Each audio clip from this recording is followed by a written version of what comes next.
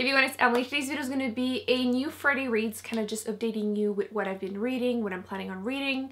By the way, thanks to Audible for sponsoring this video. So let's just jump right where we ended last week. So since last week, I finished 3 books and I'm still in the middle of a couple ones, and I also wanted to give you like a definitive TBR for the rest of the month because my reading has been all over the place, and I also got a few more books from my library, kind of added my name to a few other ones that I should have within maybe before the end of the month, maybe not, so you might see them in my TBR for June. But let's start with the books that I finished. The first one, Run by Blake Crouch, which, oh, if you follow on Goodreads, you already know that this was the most painful read I've had to go through in a really long time. I will go more into it at the end of the month in my wrap up. But long story short, this is a post-apocalyptic kind of thriller book. A group of people saw an aurora borealis outside, and everyone that saw it kind of go crazy, start killing everyone. So the premise was interesting, and I knew already, since I have loved some of his other books, that he's really good at making you, keeping you at the edge of your seat. You really want to know what's going to happen next, and it was still the case here, but this is the oldest book from him that I've ever read, I believe. And the writing, the characters, the dialogues, horrible in my opinion.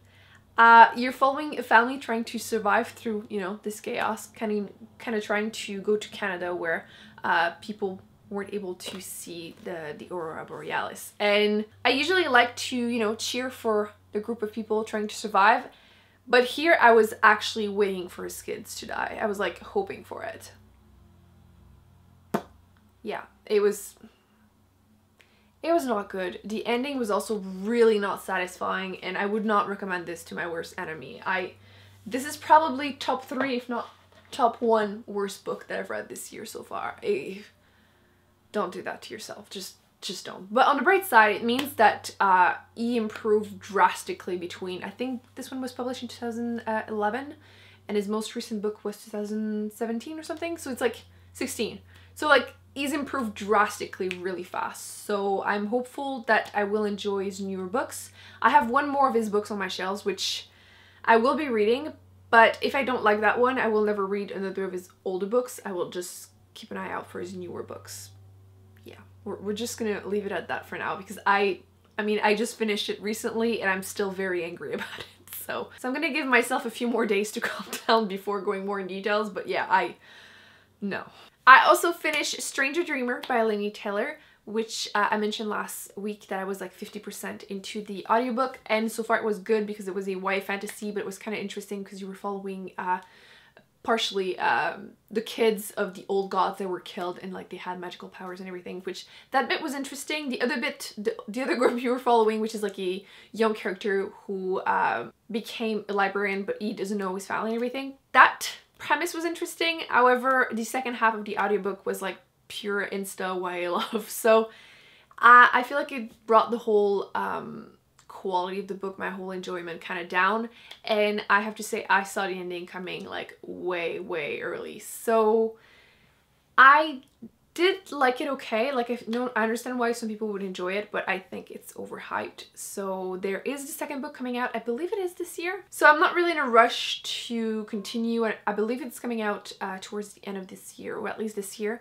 So when it's out, I might read it, I might not. I just liked it okay, to be honest. It's probably going to be like a 3.5. Again, I'm giving myself a few more days, but yeah, the premise was interesting. The romance was just meh. And then I finish this book, which is The Glass Castle by Jeanette Walls. I mostly listened to it as an audiobook, but I also went through a few of the pages, the physical copy. This is one of my first-ish memoirs I've went through, so I feel like I'm kind of hesitant to give a score to it, like giving it a rating. And I actually just finished it earlier today, so again, it's kind of still simmering. You're following the author as a kid when she's just telling us about her life with a really dysfunctional family. And I feel like you're supposed to kind of feel that whole like magical children view of things, but I'm not sure I actually enjoyed any of it, and I kind of ended up kind of judging her family and feeling that the whole thing was kind of messed up. It starts when she's an adult and just seeing her mom going through like trash cans and she seems to be embarrassed by it, but then when you go back as a kid, obviously she doesn't feel embarrassed yet. But like things are just so strange. Like she's 3 years old and cooking herself like a hot dog, and like she catches fire and like she ends up burning a lot of herself. And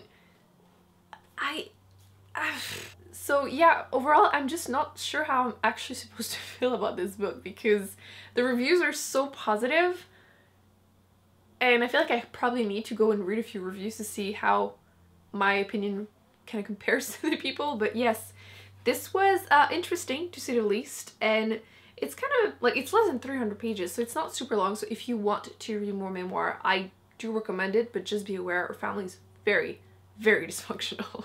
Now we're ready to go towards the books that I'm either currently reading or will be hopefully finishing before the end of the month. The first one I have is from Audible. I've been a member of Audible for the last 3-ish years, and I love how they have the newest books all the time that I want to listen to. If you want to get your first book for free, you can just go on audible.com/bookswithemily.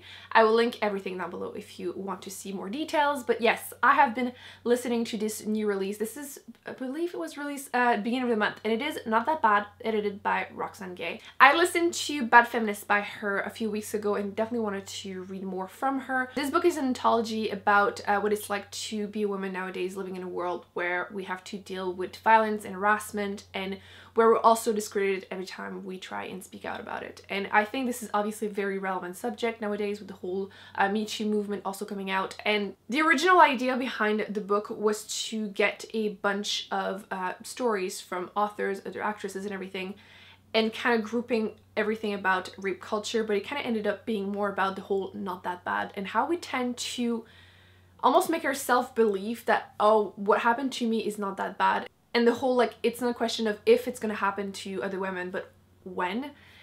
And I think it's a really interesting idea, because I do also tend to be like, oh, it wasn't that bad if I compare myself to the people, but it's not normal to be walking outside and someone is catcalling you, or someone is grabbing your ass, or you're just dancing with friends and someone decides that, you know what, I want to put my hand under her skirt and grab her. I believe each woman is reading her own story out loud, or maybe it's just a different narrator, but I'm enjoying it. I feel like it's even more powerful to listen to them voicing their own voice, you know, their whole story, just speaking out about the whole thing. And yes, so thanks again to Audible for collaborating with me on this video, and I will be letting you know at the end of the month my full-on review and rating on this book. I'm still not done with The Oracle Year by Charles Soule. I believe this is a debut author book, and I feel like there could have been a bit more editing writing wise. Like, it doesn't necessarily flow super nicely, but to give my definitive opinion I will have to wait. I have like 15% left for it, so I'm still a bit about it, but I just wanted to mention I didn't DNF it. I am planning on continuing it. Then I have a few more physical copies of books that were on my original TBR and I haven't read them yet. But those are the 4s, because I had still a few, but I wanted to choose like 4 that are like, okay, these are definitely the ones I'm finishing before the end of the month. So the first one I mentioned last week, but I haven't started it yet, and it is Contact by Carl Sagan. This is a first contact book, sci-fi, aliens, and I've heard so many great things about it. I'm dying to read it, so we'll do that. Then it is about time that I start my big book of the month, which is Pandora's Star by Peter F. Hamilton. All I know is that it is, again, a, I was going to say soap opera, a space opera, basically like hard sci-fi, which I haven't read enough about, but I've heard great things about this one. Not necessarily in BookTube, because I don't think I've much people, if anyone, talk about this, but the author per se has been like named quite often in lists of like best sci-fi of all time type of things. So that one. And then the classic that I really want to read is this one. This is Rendezvous with Rama by Arthur C. Clarke, which I believe this is going to be my first book by him, and he's also named quite a bit in the whole like best sci-fi of all time. And this is also a first contact with aliens book, which again I've been into. And then the last book that I have that was on my original TBR is this one, which is Lock-In by John Scalzi. This one is a dystopian world where there's a disease that for most people the symptoms are like just the flu, but then there's 1% that end up being like stuck, locked in into their own body. Like they're like fully awake, but they can't move. So very curious to see how I'm gonna feel about this, because the second book just came out and I definitely want to like read it. Very curious. I also just got a book that I was waiting for from my library, which is Long Way Down by Jason Reynolds. And now I can't remember because I waited for a while for it, but I believe it is a YA coming of age story that is written kind of like poetry, which I have never read. Well, at least not in years, anything that would be anything like that. So I will be reading this. I believe this is a really short book, so I should be able also to finish this before the end of the month. I also wanted to include kind of like sneak peek of a few books that I'm waiting for that you might be excited for me to read, because I added my name to the waiting list for a few different ones. The first one is Leah on the Offbeat by Becky Ebertalli, which is the same author that she wrote Love. No, that's the movie. Simons versus the Homo sapien Agenda. So I'm waiting for that one. I should have it maybe at the end of the month. And I'm also waiting, super excited about that one, which is Only Human by Sylvain Neuvel, which is the last book in the Thames File series, which I'm like, yes, really want to finish this. And I should have it.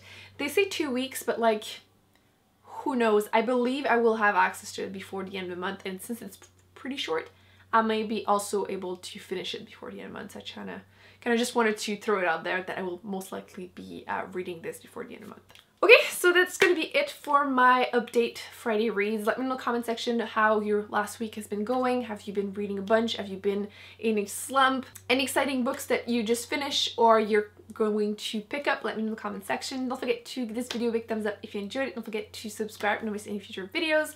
I will be putting on the screen other videos that I've done that I recommend you check out, and I will see you in my next one. Bye.